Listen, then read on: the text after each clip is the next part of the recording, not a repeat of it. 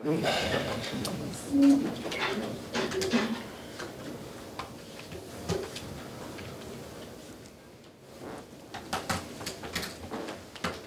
guys, hope you're well. I don't see any mics, so we can just take a show of hands as much as many views as we can do. Somewhere to start, please, Luke. What are your thoughts after that? First, congratulations for Newcastle for go through. Big compliment, I said in the locker room to the players for the way we played comparing last season. Southampton, that we were there, but we didn't play absolutely anything. Today we were there. We make a brilliant first half, and of course for the way we play, I think Newcastle could not accept. They increased the rhythm, the aggressivity, and kicking, and they were there, more aggressive. And we struggled a little bit, but it was normal. I said at halftime, so we will not be the second half than the first, so we have to be there in the bad moments. We were there, and yeah, I mean, at the end, we could not win with the crowd, and yeah, as I said, congratulations Newcastle for going through. Do you think they surprised your players a little bit? Because they were quite, Newcastle, I mean, they were quite passive in the first half and then seemed to shift to a slightly more aggressive approach. Yeah, Bruno, the impact was important. Joelinton, as always, is important. So yeah, they make a step forward. We knew it. So when we play against Newcastle in the past, always was like that. It was not a surprise. But we have incredible positive things from many players. The good play and yeah. So competitions. We won the Super Cup, European Super Cup. We have 3 more competitions to play, and yeah, for the rest of the teams, good luck for the Carabao Cup. Sure. You gave key players a chance today. Did anyone take that chance? Absolutely. Oscar was more than brilliant in all departments, defensive. The guy he's played is unbelievable, and Sergio played really good, and yeah, all of them played really good. Rico as well, and central defenders. Everyone was really good.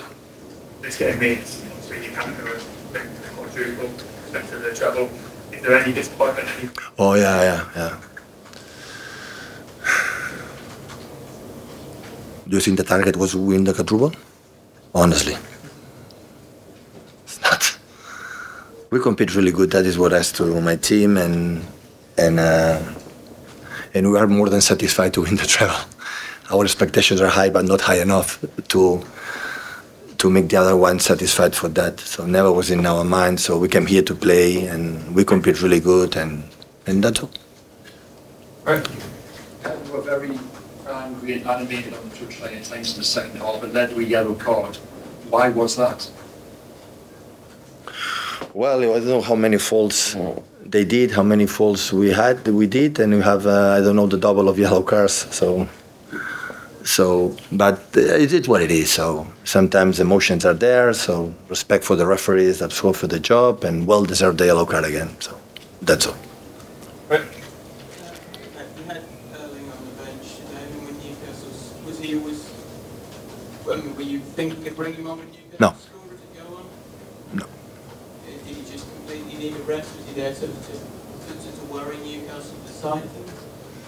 No. I thought Kyle was a lot of minutes. Erling a lot of minutes, and we have a lot of games ahead of us. Of course, maybe I could think the last 10-15 minutes, but I decided to do it.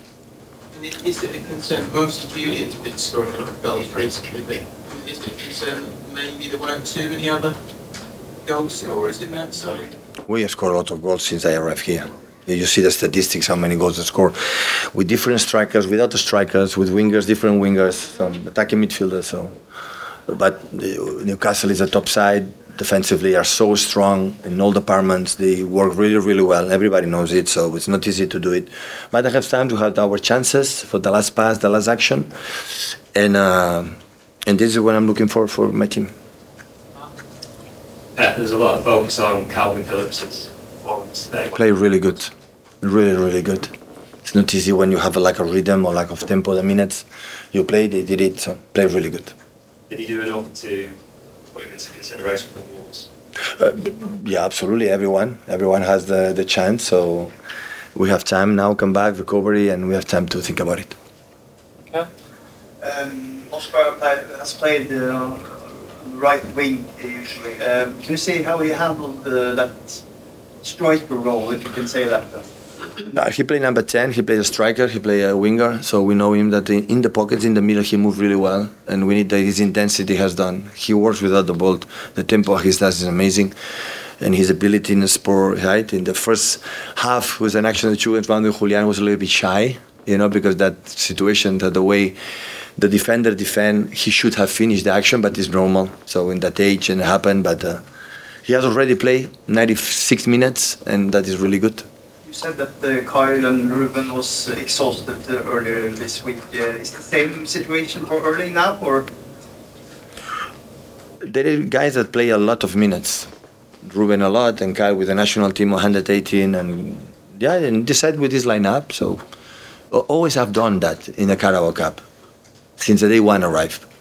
So the Carabao Cup always play the players who never regularly play. If you go through, when you arrive semi-finals, final, after I take, okay, now I'm going to try to win it. But I don't want to waste energy in this competition in that stage. Unfortunately, we have a lot of injuries that the guys who cannot play today will play, but today play guys like no play regularly and play good minutes. And unfortunately, I should play Manu Akanji that I would like to rest. But that was the decision as always I've done. Thank you, guys. Okay, guys, thank you.